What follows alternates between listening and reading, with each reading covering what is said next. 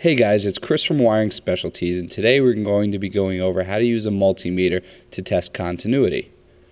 In this video, I will be demonstrating using two types of multimeters that can be found at your local electronics store. Before going any further, I would like to point out you can only test continuity when the wires or connectors you are testing are not powered.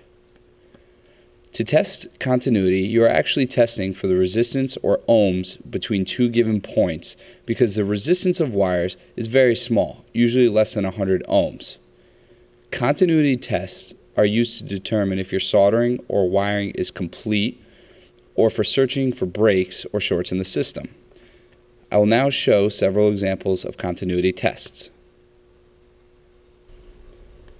Always test to make sure that your multimeter is working before starting the test by brushing the two tips together and verifying that you either hear a beep or that the resistance is being tested. Oftentimes your battery may be low or not in the right mode.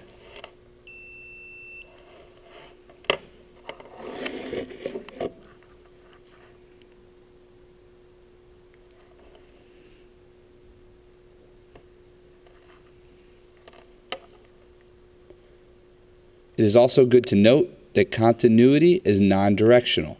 You can switch the probes and still achieve the same result.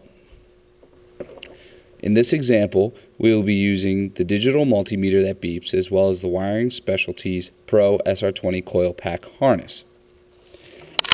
Identify the terminal that is to be tested and place the first probe on that terminal. In this case, we will be testing the green wire.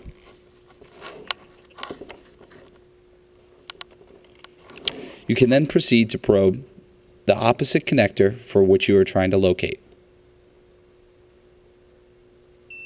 As you can hear, the multimeter is beeping and the wire has been found. In this example, we will repeat the exact same process, however, we will use the multimeter that displays the resistance.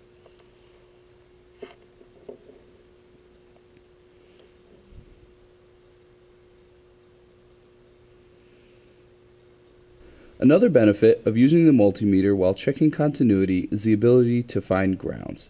In this example, I'm going to be trying to identify which wire on the factory harness is the ground for an aftermarket radiator fan. To begin, find a solid body mount, which in this case is the alternator bracket. Then begin probing each of the terminals until you have identified the ground.